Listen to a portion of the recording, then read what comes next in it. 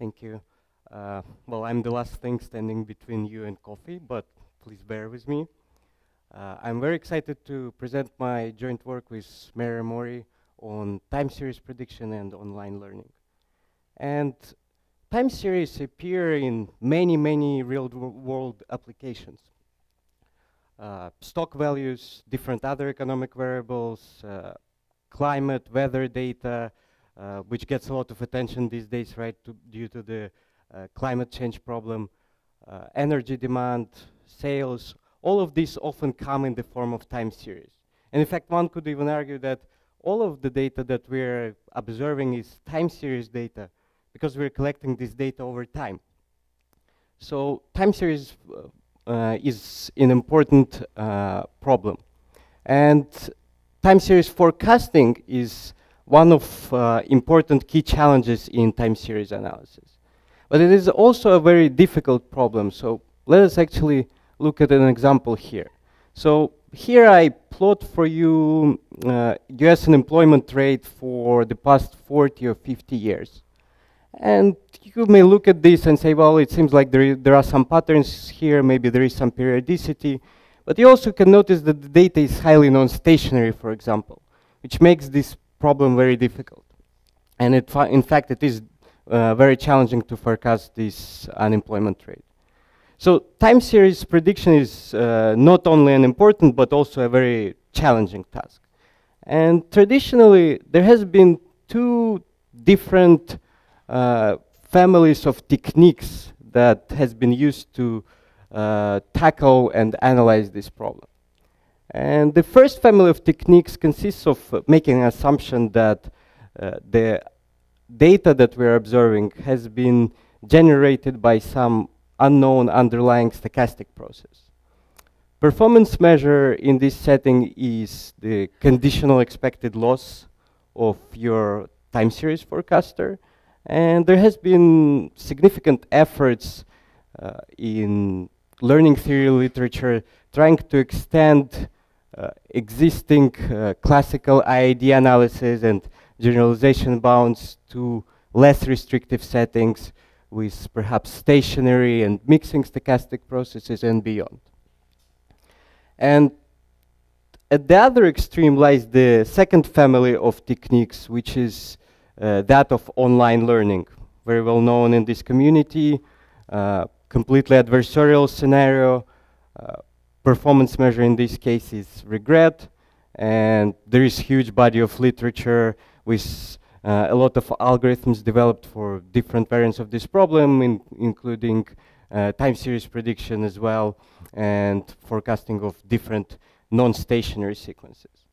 So it brings up a natural question whether we can somehow try to leverage both of these families of techniques to come up with a better analysis and better algorithms for the problem of time series prediction.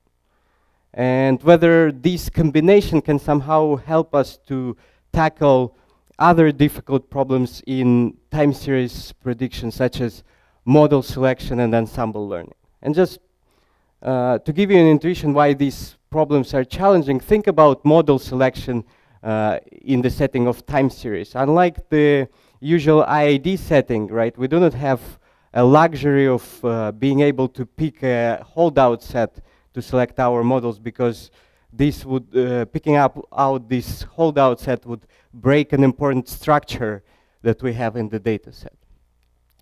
Okay, so having given you the motivation for the problem and for the questions that we would like to tackle, let me formalize the learning problem for you.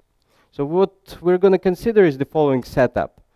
We assume that we have access to a sample, which is a realization of some unknown underlying stochastic process.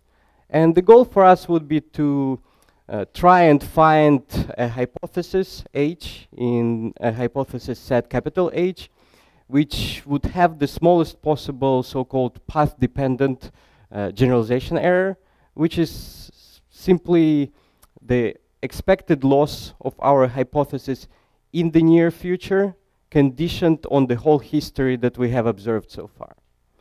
And we will also assume that the learner will have and access to an online learning algorithm that minimizes the following general form of regret that you see at the bottom of this slide, which is simply the difference between the cumulative regret of the online learning algorithm and the cumulative loss of the best sequence in hindsight, plus some arbitrary regularization term.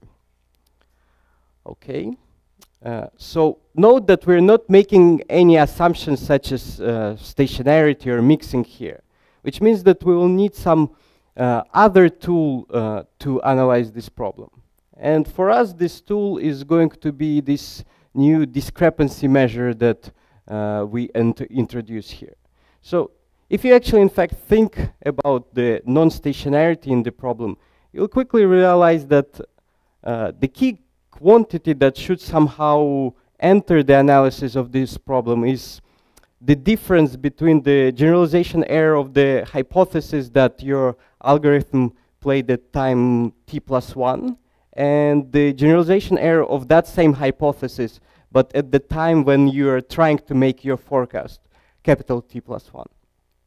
And then if you average all these differences over all the hypotheses that your algorithm has played, and look for the worst possible sequence of hypotheses that your algorithm could have played, that will give you exactly the discrepancy. So one way to think about this discrepancy is as a measure of non-stationarity of the stochastic process with respect to both the loss function and hypothesis set that we're using. And in fact, for instance, if the sequence was IID, then this discrepancy would be exactly 0. So discrepancy has other useful properties, but the key property of this new notion is that under some additional mild assumptions, it can actually be estimated from data. And we'll see later on that that's important. Okay, so using this discrepancy, we can prove the following learning guarantee for our setup. In the simplest form, it says the following, that if we're given a convex loss function L, and if we have a sequence of hypotheses H1, H2, up to H capital T, which is adapted to the filtration of the stochastic process that we're dealing with, then generalization error of the ensemble hypothesis is going to be bounded by the following 4 terms, and 3 of these terms should be familiar to you. This is the best-in-class error, the average regret, and the last term is the term that vanishes as the sample size grows. And the new term in this bound is this discrepancy that I have introduced to you on the previous slide. So this result admits as special cases some of the previous results for these kind of problems that deal with IID sequences and stationary mixing sequences. We also extend this result to non-adapted sequences of hypotheses, general losses, and what is the most crucial thing, we extend it to arbitrary convex ensembles. And this is important because together with the observation that our bounds are data dependent, this directly leads to the algorithms, right? Unfortunately, I will not have any time to talk about these algorithms in any detail, but roughly speaking, the idea would be to try and seek the convex ensemble of hypotheses that would directly optimize this bound. Okay, so just to conclude, we give generalization guarantees for time series forecasters that are derived from online learning algorithms.